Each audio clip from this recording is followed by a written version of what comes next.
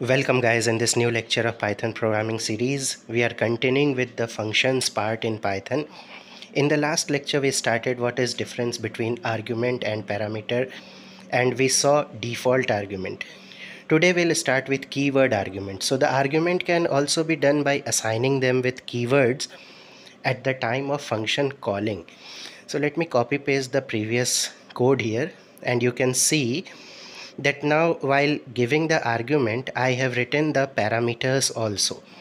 So a equal to 4, b equal to 5, d equal to 6, and this is nothing but this is called keyword argument.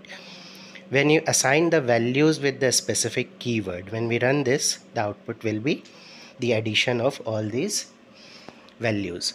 So if you are using keyword argument, then there is no need to worry about position of the parameters. Let me copy paste it again, and now what I'll do, I'll change the position of A and I'll put it in last. Now what it will do that with this is the advantage of keyword argument. So you can now change the positions of these parameters because you are now specifying the keywords also.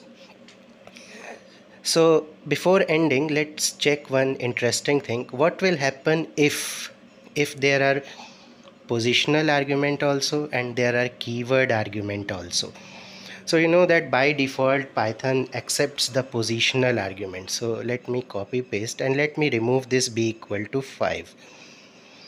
Now you see there is positional argument 5 and there is a equal to 4 at last, and you see the error.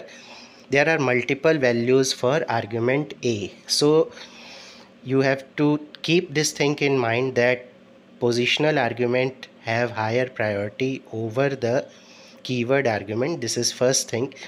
If you don't write the keywords, then Python will take the value as the positional argument. So now I have changed it to b, and you see now it is running. So I have written 5, I haven't written anything else there. So by default Python thinks that okay, this 5 is the value of keyword a because it's written in the first position. So this was all about for this tutorial. We'll meet in the next lecture and see. Keep practicing, keep commenting.